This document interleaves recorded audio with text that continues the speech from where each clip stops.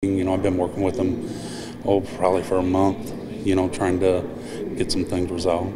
Quincy's 7th Ward Alderman Jack Holschlag has been trying to resolve an issue between neighbors and the Madonna House's potential expansion. The big hurdle is the food pantry.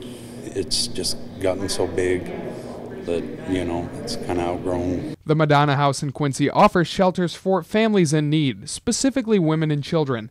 Through the years, it has also added a food pantry. Now, it wants to add what it calls a prevention center. Area resident Teresa Humes owns property in the 7th Ward and is concerned that the non-for-profit is getting too big for the neighborhood.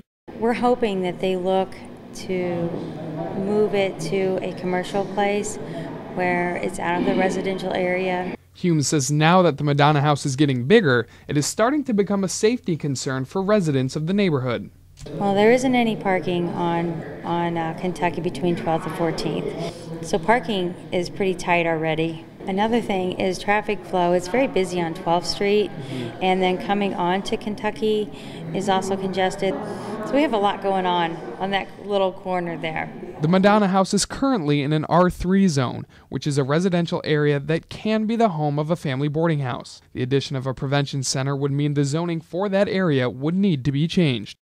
I would love for them to keep their Madonna House as it was intended to be originally, and then if they could take the food pantry that has grown in leaps and bounds, if they could move that to a more commercial area and also just take the prevention center with it, that would be my greatest hope for them, so they could continue to expand and grow. Jack Pluta, KHQA News, Quincy.